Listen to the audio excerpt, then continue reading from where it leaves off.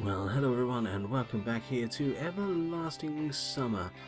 Last time round we did Lena's bad ending because we missed out a step. We bet with Alyssa where we shouldn't have bet with Alyssa. So this time we are going for Lena's good ending. Okay, as is usual, we've done a complete playthrough of this game now, and we've done a complete playthrough that's given us Lena's bad ending. So what I'm going to do now is I am just going to do the things that are different and the decisions. So I'm going to play through this game very, very quickly, and I'll cut through this, and what I'm going to do is I'm just going to bring you back in at the first decision, which is praise the book, and then I will do each step in turn, and we'll show that off. We won't go through all the dialogue in between, and anything that's new I will read as normal. So I shall see you guys in just a second. Let's start the game. I don't know why, but the sight of the unknown bronze builder of communism put me in a constructive mood. I sat on the bench and started to recall everything that had happened today. That was all my constructive mood would offer. Here was much brighter than near the canteen, and tidy pioneers were running by, so this place didn't seem scary at all. Bus, summer camp, girls. I was so tired from everything new and strange that I could not come up with a single explanation for what was going on. I heard a barely noticeable rustle nearby. I shivered and looked in that direction. A girl, reading a book. Lena. I decided to move closer and talk. She was the only new person I'd met here without exchanging even a few words. Hi, what are you reading? Lena was so surprised that she even jumped. Sorry, didn't mean to scare you. Never mind.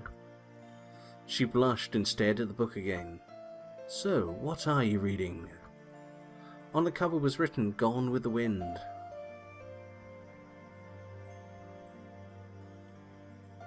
A good book. Thanks. Honestly speaking, I haven't read it, but I think such literature suits her very well. Slava and Olga went inside. I was going to follow, but someone grabbed my hand. Alisa. Her gaze severed a shiver down my spine. Not a nice one. You want something? I asked carefully. You gonna play this stupid game? Yes. Something wrong with that? No, nothing. She was turning to leave, but then slowly looked back and smiled. So you play cards? A little. I couldn't figure out what she wanted. So, only Durek and that's it. As if you're a pop poker star. Well, yes, technically. Then you don't have a chance. Why? Because. So you know the rules? Of course. Well then, you'll have the upper hand. I couldn't see why we would go on talking and motioned towards the door. Why'd you keep trying to leave? Is there something else you'd like to talk about? Let's make a bet. What do you mean? You're such a slowpoke. The cards, what else? And what do you want to bet on? That I'll win. That's quite a possible outcome, I agreed calmly. So, are you afraid? No, I'm not. I'm just not big on bets when I don't like my chances. And not big on taking risks, too. Such an astute observation. I'm impressed. Right then, No, you're not. Now what? I sighed in exhaustion. She was starting to annoy me with her rubbish talk about some pointless bet. If you would bet with me, I'll tell everyone that you tried to seduce me. What? You heard me. I could imagine her doing this. Don't be stupid. Who's going to believe you? I've been here less than 2 days. Besides... Want to try your luck? Right. And what will happen if I win? I won't tell anyone anything. And if I lose? Slowpoke mode again? I'll tell everyone you tried to seduce me. I told you already. So you're telling me now that I have to work to prove that I didn't do something when I didn't actually do it? If that's how you want to look at it. Not a simple decision. On the one hand, it was stupid to agree. I didn't know the rules and gambling wasn't my thing. On the other hand, she could really make my life hell. Then again, could I even trust her? She can do it even if I win. So, have you made a decision? I was going to answer, but suddenly Lena came around me from behind. Hey. What? Nothing. Lena hurried inside. So? Right, we will not bet with Elisa.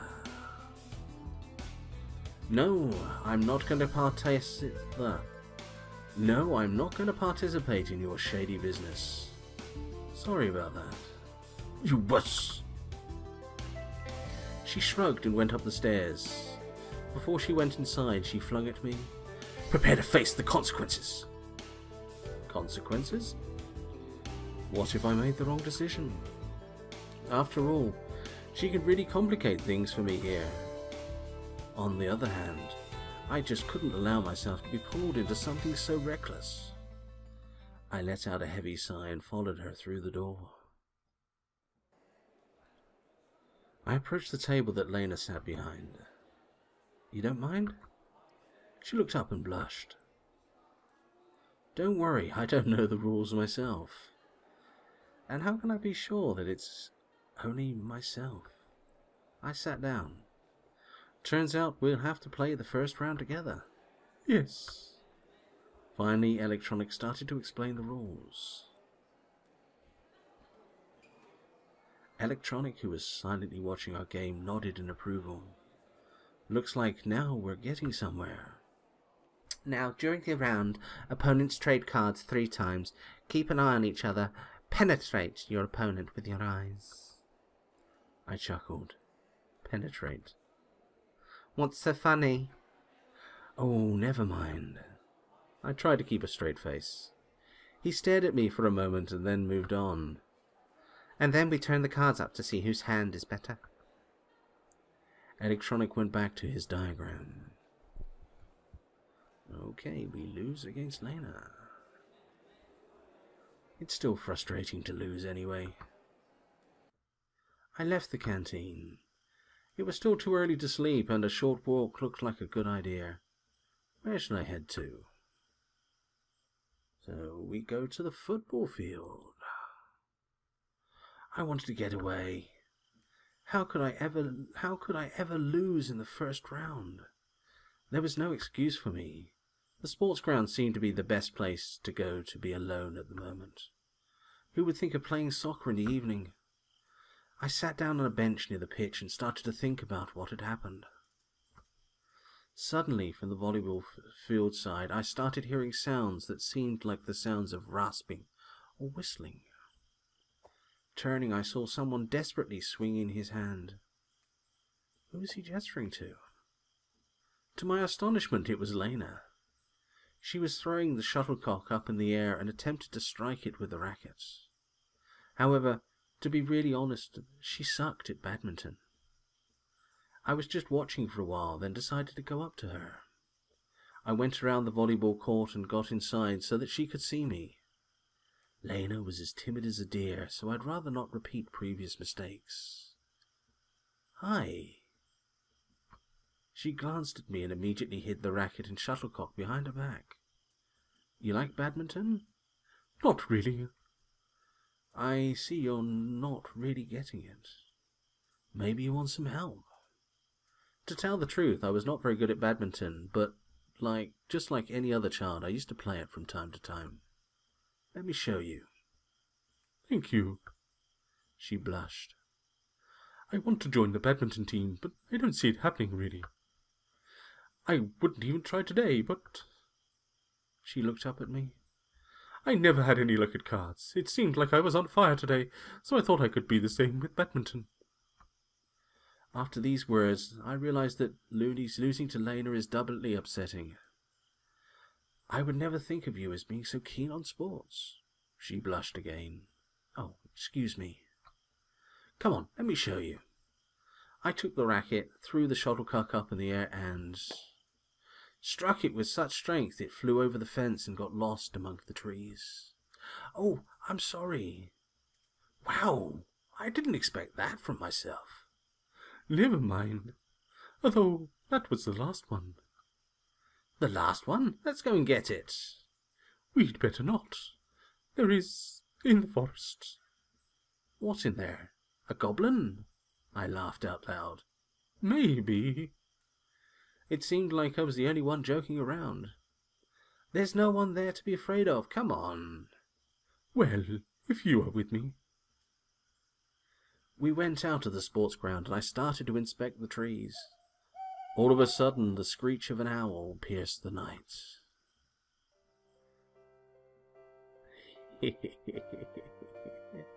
Lena got so scared she seized me with both hands, giving me something like a hug. This strong grip was a bit awkward. To feel a girl's body and its warmth so close to me, I was filled with tenderness. I had a deep desire to protect her and to guard her from anyone, even if it's only an owl or another night bird. My only wish was to let this embrace last forever. However, all good things must come to an end sooner or later. After a while, I realized it was an owlet who was screeching on a branch next to us. It was holding our shuttlecock tightly. Is that what you were so scared of? Uh-huh. Take a look, it isn't scary at all. Lena looked out from behind my back. You're right, it's not scary at all. Hey, wait a second. I gently got out of her hug and came closer to the owlet.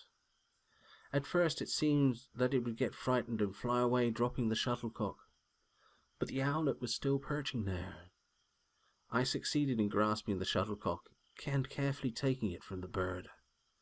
Hey, look, it's almost tame. Would you like to pet it?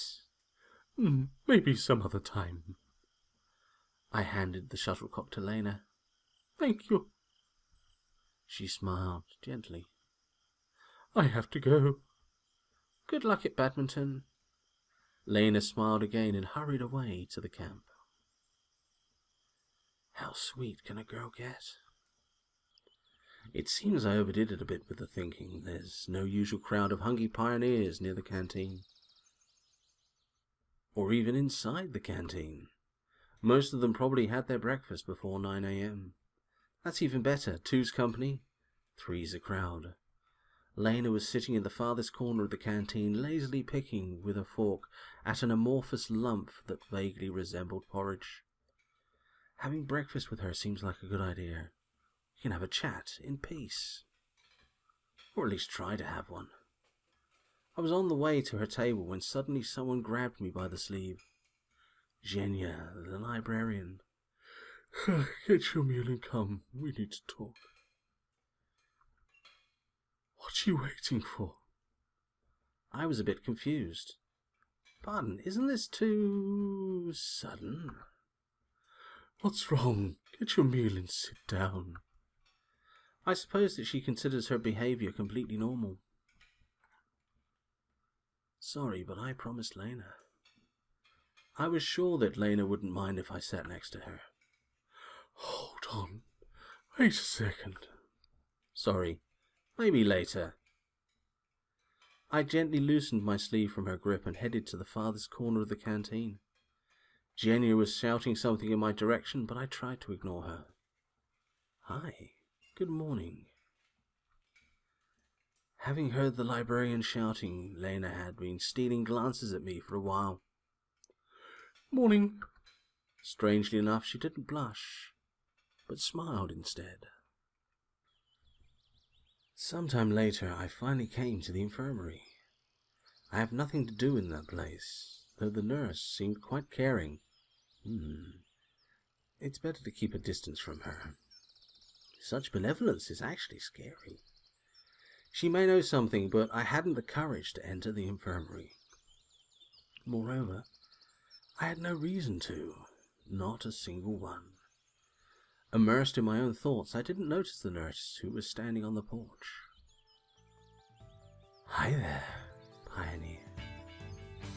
She came closer. The world was filled with 2 white orbs. You must be sick. Did you come for medicine? No, I was just wandering around. Oh, a truant, I see. But if you're here, I have a serious task for you. I gave her a look of inquiry. The word task made me feel uneasy. It sounded like something inevitable. The nurse smiled spitefully. I didn't notice. You both will help me to make an inventory of the supplied medicine which arrived today. Both? Who were we? Perhaps I misheard. But what could be confused with both? Hi again. Lena emerged from behind the nurse's back. It seemed strange that I hadn't noticed her until now. Come here after dinner. I have explained everything to Lena. She will tell you what to do. Medicine? Supplied today? But Olga told me that no bus would arrive in the next couple of days. So, there are visitors to our camp today? Yes, they arrived from the city this morning. Why are you asking? Just curious. All right then. Pioneer. So, tonight, after dinner, you'll be here? Maybe Lena was barely noticeable this whole time. Surely she's able to remain invisible like a skilled ninja. I could do it on my own. Strange. She seemed more spirited during lunch. No way.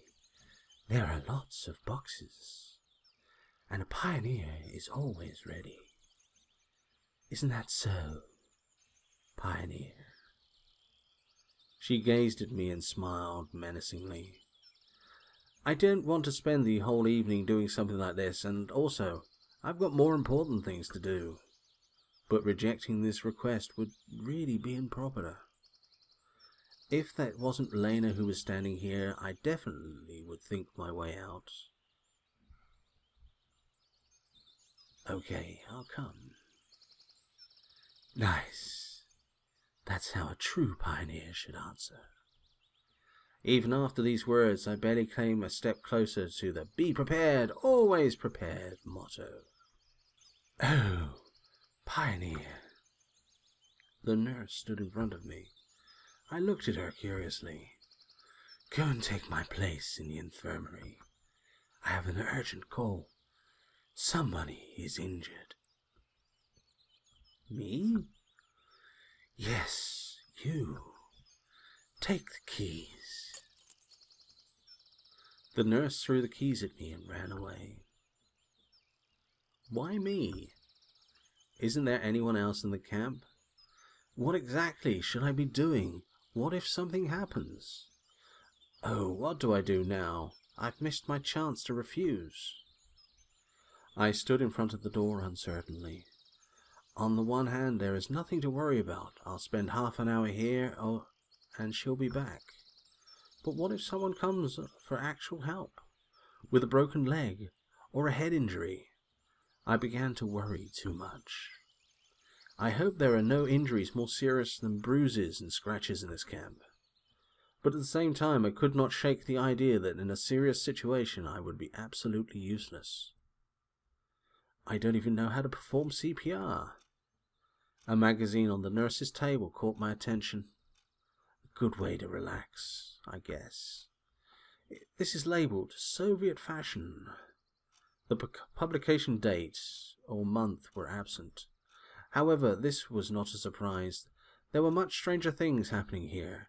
I didn't know much about Soviet magazines. Maybe they didn't actually have publication dates on them. Models dressed in old-fashioned clothes stared at me from the glossy pages. Nowadays nobody would wear such clothes. I smirked. I wonder if Slavia, for example, considered this fashionable. I can only imagine what would happen if she appeared in my time wearing something like this. Imagine we were walking hand in hand. I'm wearing my coat with the hood, and she is dressed in a lavish dress, covered with lace and things. Seems like I'm already imagining Slavia in my world, with me. And not only Slavia. This dress better suits Yelena. This cute sarafan would look good on Alyssa. This skirt and cardigan would look nice on Lena. If only they could be real. No, I saw them, heard them, could even touch them. But still, they are here and I simply don't belong in this place. It's alien to me. I'm just waiting for a chance to get out of here. Waiting because nothing is up to me anymore. I sighed, put my head on the table and fell asleep. I was awoken by the noise of the door opening. Lena stood at the door. The nurse isn't here. Then I'll come back later. I'm substituting for her. Since I'm responsible for pioneers' lives, I should do it with full responsibility. Although, in fact, I was just afraid of something bad happening because of me. Any health complaints? I tried to give Lena the most professional smile I could in order to not confuse her. Nothing special, just a little headache. Let's do this. Some painkillers, maybe. Of course, I wasn't aware of where to find the required medicines, so it took me a while to find them. Finally, I handed the metamizole tablet to Lena. Thanks, she smiled. That was completely unexpected, and I lost touch with reality staring at her. What? Lena turned awkward in an instant. Listen, I've been wondering, do you like this? I don't know what got into me, but I grabbed the magazine from the table and showed her that picture of a skirt and a cardigan, which would really suit Lena in my opinion. Maybe I went completely nuts thinking about all the girls being in my world. Or maybe I wanted to distract myself instead of just waiting for the nurse to come back. Lena looked at the picture. Yes, I guess. Is stuff like this in fashion? I guess. She got confused and started blushing. Why do you ask? Really, why? I think you would look gorgeous in it. Thank you. It's all right. I'm just being completely honest. By the way, where is this place? Electronic roughly described to me the directions and told me the story of the old camp. The camp leader looked at me attentively. If you think that You're the only man here. Oh, well, if you're going to be like that. I looked around the area. Of course. Electronic was quick to flee. I still didn't want to walk in the woods alone. If you ask me, I would. Go with Lena. I won't have to go there alone, will I? Olga thought for a moment. You may be right. We'll go together tomorrow. Well, it's time for me to go. Lena quickly turned around and walked quickly in the direction of her cabin. I suddenly had a thought that something about this was a bit off. Not quite right. After all that had happened, it just... Well, it's time for me to go. It usually goes differently in such situations, doesn't it? I have no idea what I expected, though. Exhaustion hit me again. Walking with difficulty, I entered the cabin. The leader was sitting on my bed. Semyon? She started to talk sadly. Where have you been? Well, I... Prepared for a scolding, I didn't expect that reaction. I went to look for Shurik. Alone? I will tell her that we went alone. Yes, alone. So, what about Shurik? Within minutes we were already standing at the pier. Well, here's the boat. Hang on, I'll go and fetch the paddles now. I was left face to face with Lena. Do you like strawberries? Well, not really. But they're tasty. Lena smiled. I see. I didn't know what to say next, how to continue the conversation. If Slavia hadn't come back, we'd have probably sat there till evening without saying a word. Here you go. She handed me a pair of hefty paddles. Yeah, thanks. We got to the boat. I untied it, pushed off to the shore and tried to start paddling. And where exactly are we heading to? Right there. She pointed her finger at the island. That island's named the closest one. I wonder what captain gave it such an original name. Well, the island is indeed close to the shore. Aye aye, Captain. If only I'd known what was waiting for me ahead. I wasn't an experienced oarsman. I'd rowed a boat just once or twice in my entire life. It was less than half a mile to the island, but we were making our way in zigzags thanks to my skills. By approximately the middle of the trip, my arms hurt so badly that I dropped the paddles to get some rest. Well, aren't there any strawberries anywhere else? I mean, in more accessible places? But the tastiest ones grow there. Slavia gave me a puzzled look. Is it hard for you to row alone? Lena, unlike Slavia, understood everything straight away. Oh, it's nothing. Anyway, I couldn't let a fragile girl help me. The rest of the way I spent concentrating on staying alive while trying to get to the island. Slavia and Lena discussed something, but I wasn't listening. It was all too much for me. At last we arrived. Completely exhausted, I got out on the shore and looked at the boathouse. It seemed so far away that I felt like the first person on the moon watching the earth rise. Here you go. Slavia handed me a basket. It was a small island, barely 100 meters long, and it looked more like a birch grove with even rows of trees covering its entire surface. A calm green sea spread beneath our feet, with wind causing lonely waves on its surface from time to time. This island looked like a lost paradise. It's no wonder that the most delicious strawberries grow just here. We gotta split up. That way we'll do the job faster. Yeah, sure. But there are only 2 baskets, said Lena humbly. Oh, you're right. My bad. So how are we going to split up then?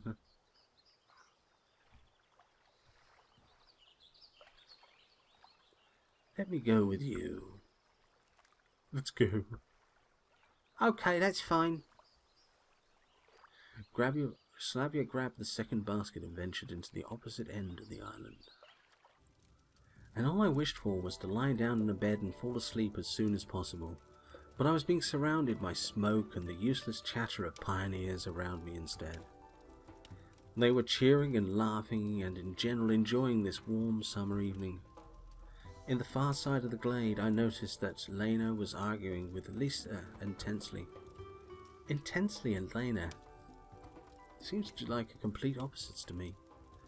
Slavia had left to go somewhere after our conversation, it seems. Electronic and Sherrick were trying to furiously prove something to Olga. Looks like I'm the only one who doesn't belong here.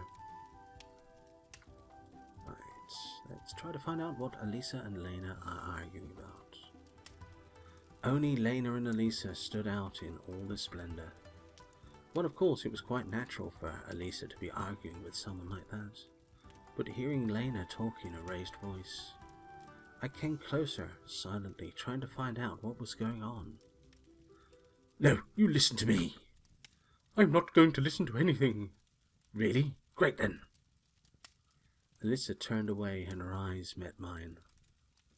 At first she obviously was confused about what was going on, but then... So, you're eavesdropping? What? Me? No. She began slowly advancing on me and I took a few steps back. Lena, however, remained standing where she was. Well, okay then, listen. Elisa stopped halfway and turned back to Lena. By the way, did you know he was puking on me today? She seemed to calm down a bit. What's going on here? I turned around and saw Elisa lazily chewing a bun.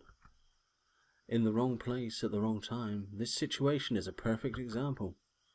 I just froze in surprise, not knowing what to say. But Lena was smarter. Time to pass him on. Catch! Elisa looked surprised. No wonder. She hadn't heard the entire conversation. What? I said catch. Within a moment, Lena became like she was before, calm and unruffled. What shall I catch? Him. She pointed a finger at me with disgust. He complains about how he loves you, how he cannot live without you, and stuff like that. What? Elisa's eyes popped open wide. No, that's all wrong. Lena is just joking. I giggled nervously. Why, that's exactly what's happening. Listen, everything has its limits, I said quietly to her. Do you want there to be victims? Why, I already suggested you should go with her. I don't know what you're talking about, but don't involve me. You don't know. Lena said it softly, but her voice had a trace of rage in it. The same thing again. Elisa looked at her, frightened. Listen, I understand you well, but I don't know, really. Not a single word, not a single thought about him, I swear. You don't know. Lena jumped at her, and before I realized, smashed Elisa with a powerful right hook. Well, I'd understand a simple slap, but such a blow could break someone's jaw. Elisa collapsed and seemed to lose consciousness. What should I do? We'll help Elisa. What are you doing? I ran over to the falling girl and tried to figure out if she was alive at all.